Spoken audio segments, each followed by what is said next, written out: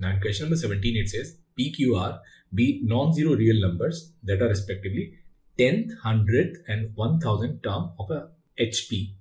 1 upon P, 1 upon Q and 1 upon R are 10th, 100th and 1000th term of an AP. So we'll write 1 upon P as sum A plus 9D, 1 upon Q as A plus 99D and 1 upon R as A plus 999D.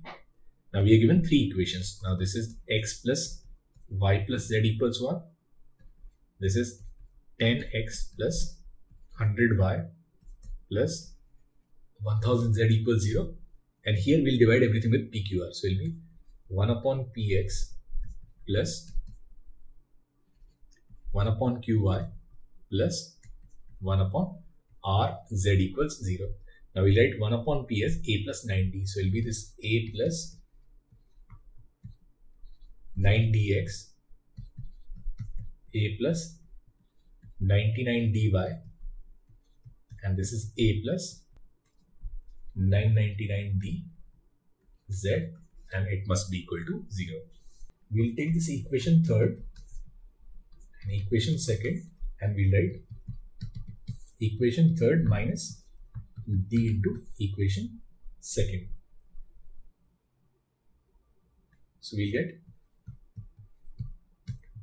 A minus dx plus A minus dy, A minus dz, and will be equal to 0, or A minus d into x plus y plus z equals 0. From here we'll get two conditions, either A equals d or x plus y plus z equals 0. Now in the question we are given that x plus y plus z is equal to 1. So in this case there will be no solution. So if A is unequal to d, then in that case we'll have no solution. Now if A is equal to d, then 1 upon P is 10d, 1 upon Q is 100d, and 1 upon R is 1000d. Now if we divide second with first, then we get P upon Q equals 10, Q upon R equals 10, and P upon R equals 100.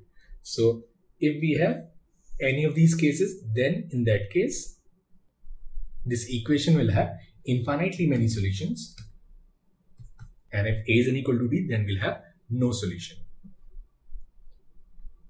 So if P upon R is unequal to 100 and P upon Q is unequal to 10, then in that case we'll have no solution. So this second and third, they'll be matched with S. So second is going to match with S and third is also going to match with S. That means the correct option is this option B.